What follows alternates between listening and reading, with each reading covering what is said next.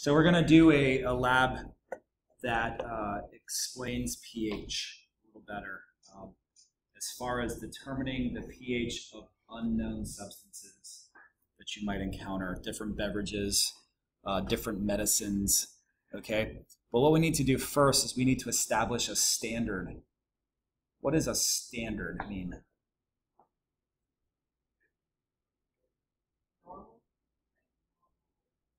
Okay. Yeah, in a way it does. Yep. Edward? Almost a control group in a sense. Yeah, it is almost a control group in a sense. Why is that? Because it has something to act under its natural circumstances, where nothing is altered. Good. Yeah, so we're going to establish a standard for a range of pH buffers. Okay, so we just talked about what a buffer is. Remind us what a buffer does. Maintains the pH of the solution in a certain range. So I have buffers here for 2, 3, 4, 5, 8, 9, 10, and 11. Okay, so you can kind of see those right there. And these are the buffers that you guys will also play with. Yes. So we need to establish a range. So the test that we're going to do is a colorimetric test. So it's a colorimetric assay or test. And what that means is your results are qualitative. So you're just going to be able to eye your result and see what the color of that particular test is. Okay. So what we need to do though is we need to establish with a 2 what is the color that something that is pH 2 makes. Does that make sense? And then we'll go and we'll establish the color that something that is a 3 makes. And all the way through this range, all the way up to a base 11. Does that make sense? Why will that be useful when you guys are cut loose and do your unknowns for the beverages and for the medicines? Why will that be helpful? Why is a standard helpful in a colorimetric test like this? Yeah. Yeah, so if you have an unknown that you test and it comes out blue, and blue means pH 4, you could properly infer that whatever you tested is what? pH 4, right? So that's the value of all this, is that you're going to establish a standard. So we'll make our little rainbow standard here. And then we will, as a group, agree that this color means this color means this color means this. And then you will go to the unknowns, perform the pH test, and tell me what the pH of that substance is. Fair enough? So we're going to establish our standard here.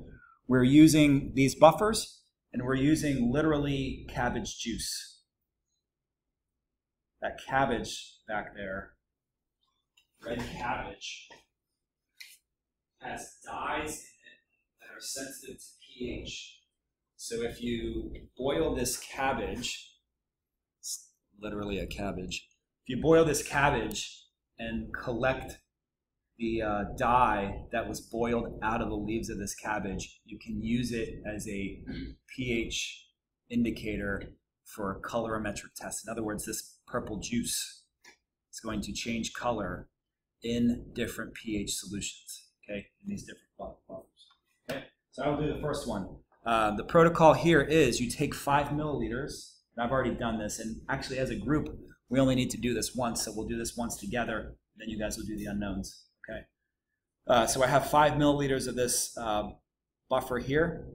I'm going to add 3 milliliters of the cabbage extract. You guys will help me with this in a moment. I'll add these 3. Like this. So that's 1, 2, 3. So these bulbs are 1 milliliter bulbs. If you fill it up to right here, that's 1 milliliter that you're transferring into your solution. So what color do we get? This is a pH of 2. What color we got? What would you call that? Pinkish. Pink? Yeah, I guess I would call that pinkish too. Looks like pink. So for us so far, pH of 2 on a colorimetric test gives you pink. So we've established that. Now we're going to go on to 3, 4, 5, 8, 9, 10, 11. Who would like to do the next one? Edward, step right up. It's not very hard. You just sort of transfer the liquid. Okay.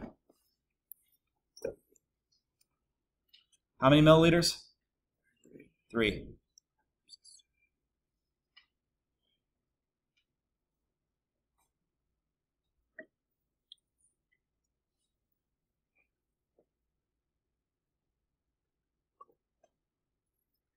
And it's fine, you know, if it's a little more, a little less, it's not going to make a huge difference.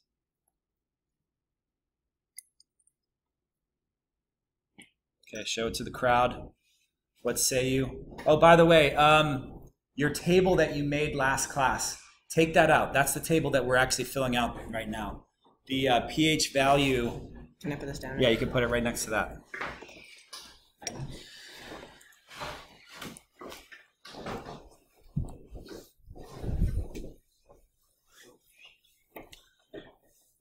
So this pH value table right here is what you're filling out.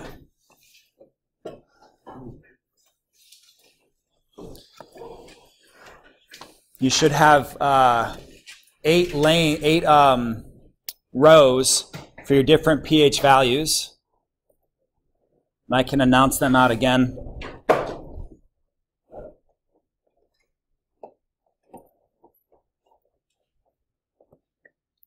Does everybody have their table out? I can give you the numbers. We're testing a pH 2, pH 3, pH 4, 5, 8, 9, 10, and 11.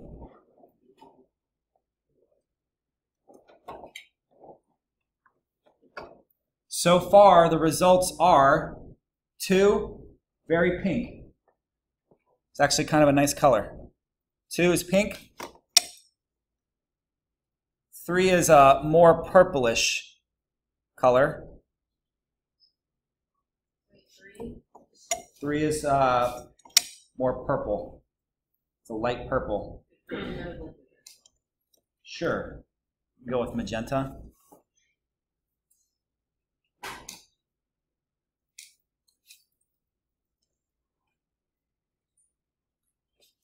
Who wants to test 4 for us? Or should I just start calling on people? Yeah, come on up. We'll just form a line. We're going to do 4. Sean's got 4.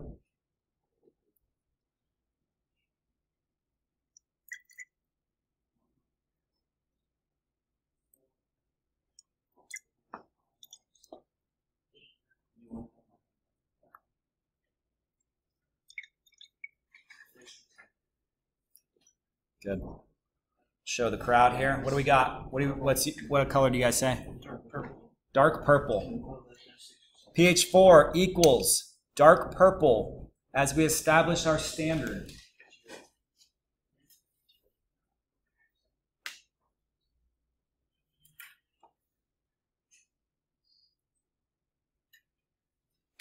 Where is next? Come on up.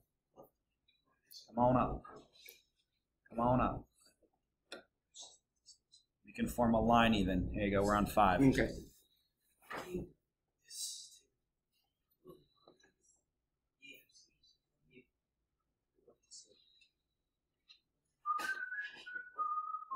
Jack, that's flat, right?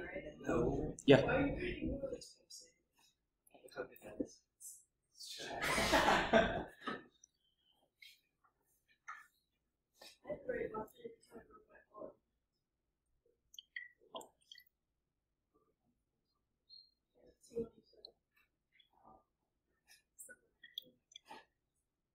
Good.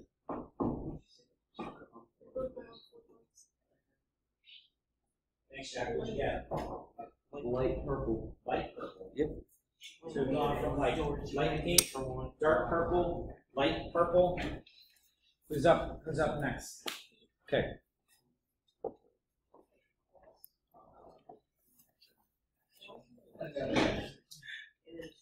We did number one. If you say why like that. I don't. Are we doing a 1? I don't think we're doing a 1. We have 2 and 3.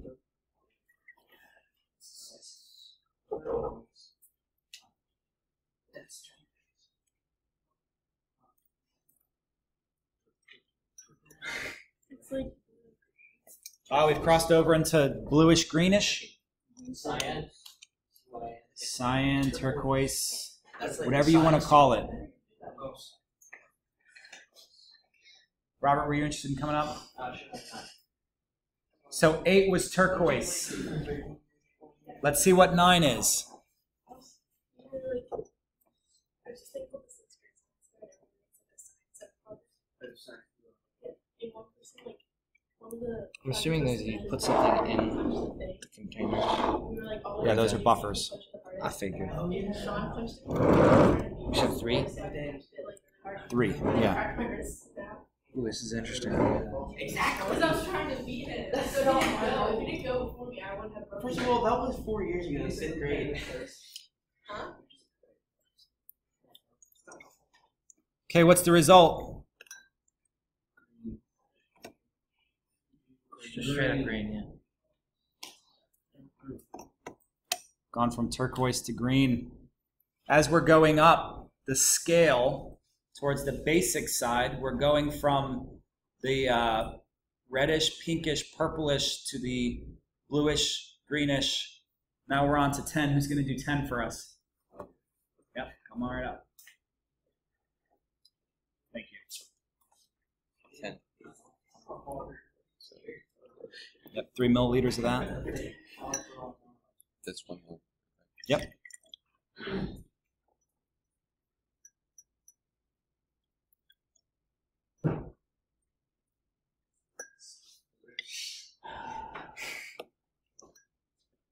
We got Light. a lighter green. That's color. Same color. Is it the same color? Yes. Let's see. Come up. Yeah. Hard to tell the difference between a 9 and a 10. Anybody want to do 11? Whoever wants to do it. Edward, you haven't come up yet? Go ahead, George. Edward was the first one. Oh, that's right. Max had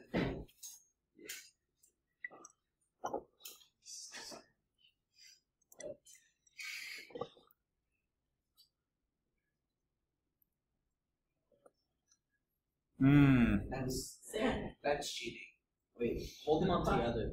So let's hold them up together. Yeah, Let's flip these around. So we got a 2, a 3, 4, a 5, 8, 9, 10, 11. Like like the middle one's light green. The last one. The last 3 are very similar. Middle one's Last one's like. What does that tell you about your results for the bases?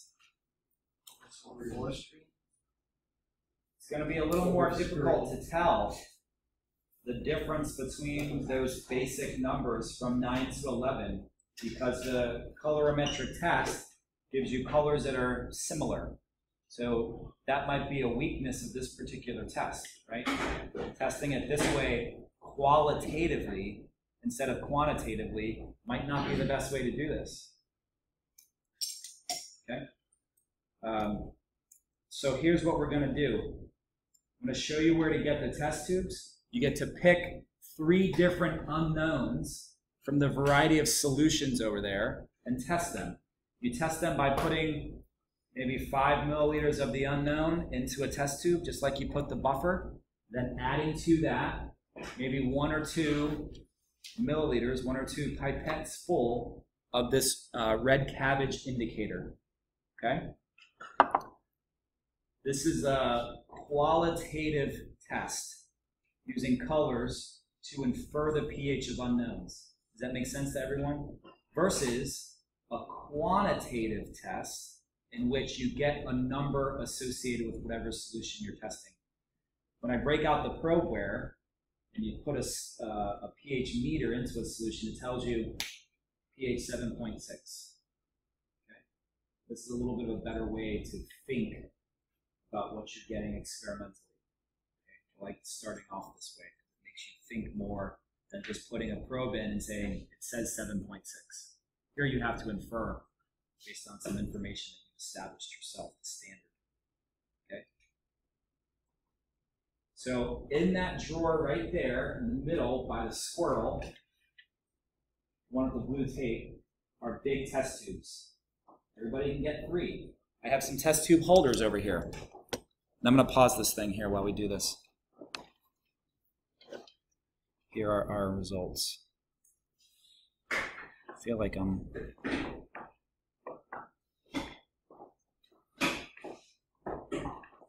So based on this, based on this scale, you should be able to infer what your unknown is. So the best thing to do is to come up to this standard and compare your samples to the standard, right? We have a little bit of vagaries on the, the basic side, but the acidic side is pretty good to go. So here, come up and test your samples. That's the best way to do it.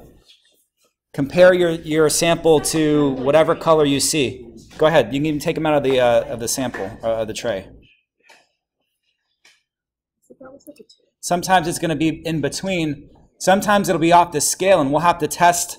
We'll have to talk about what that means as far as our experimental design, because we probably don't have the perfect setup exactly for like that color right there. That color right there is not on our scale, so we can talk about what that means. There are some problems associated with doing a qualitative colorimetric based test, and we'll talk about what those are. But make sure you get a good idea of where your sample falls so that you can infer the pH. Okay, so go ahead and do that if you haven't done that already. Compared to, it's hard to say that this color indicates this pH. Absolutely. So those would be instances where you wouldn't have the evidence to support your claim. What's another problem besides not having a color represented in the standard? Yeah.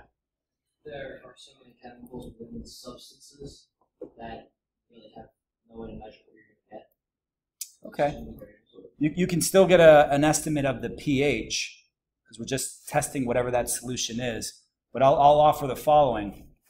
It is problematic if you're using color as your main way of evaluating the experiment if the sample that you're testing is what?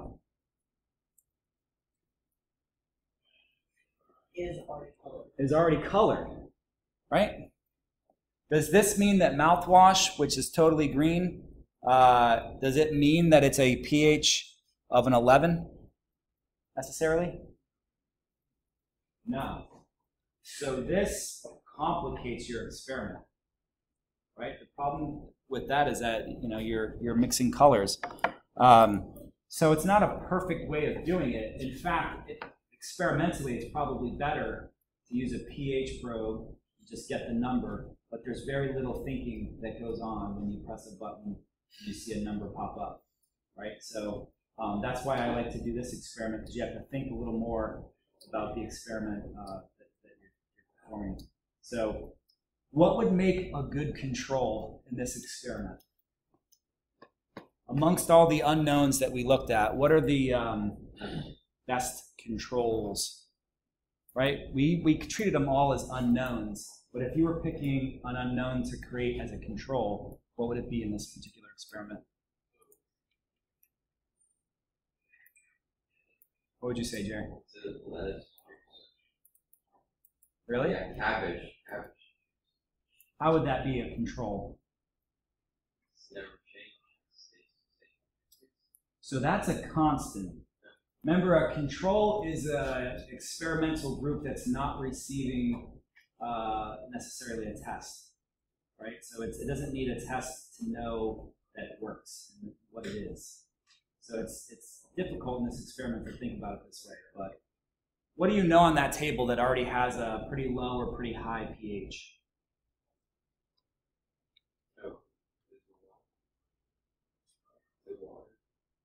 So you could put water in there and see if it comes out around neutral. That'd be a good control. you put purple cabbage extract into this, what color do you think it comes out as?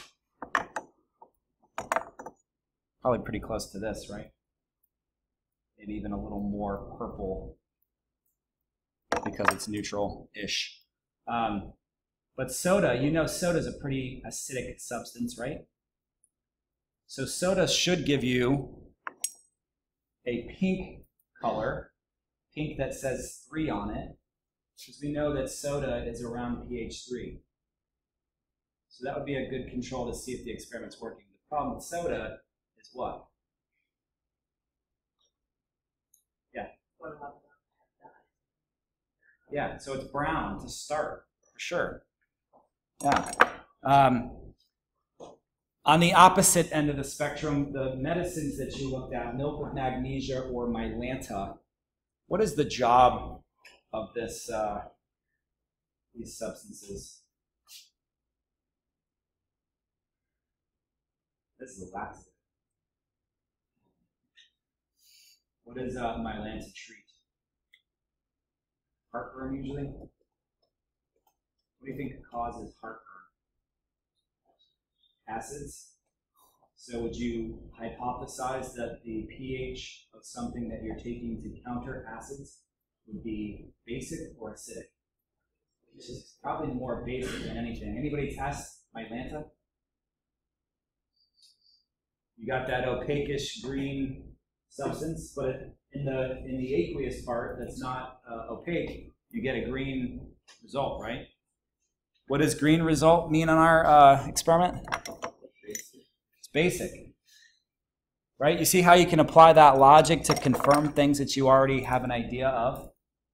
Right, so things that you already have an idea of in this particular experiment would be a good control.